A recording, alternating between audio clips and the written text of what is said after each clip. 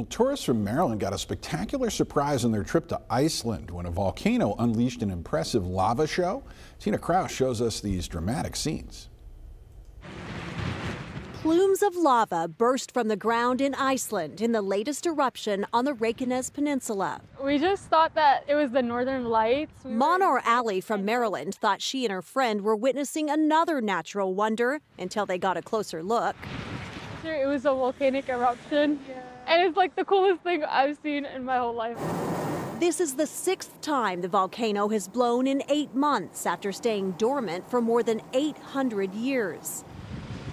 The eruption began Thursday night after a series of strong earthquakes, but volcanologists say the rivers of lava are not headed for nearby towns. The lavas are not threatening any of the infrastructure at the moment, leaving lava lovers to simply enjoy one more spectacular show in the land of fire and ice.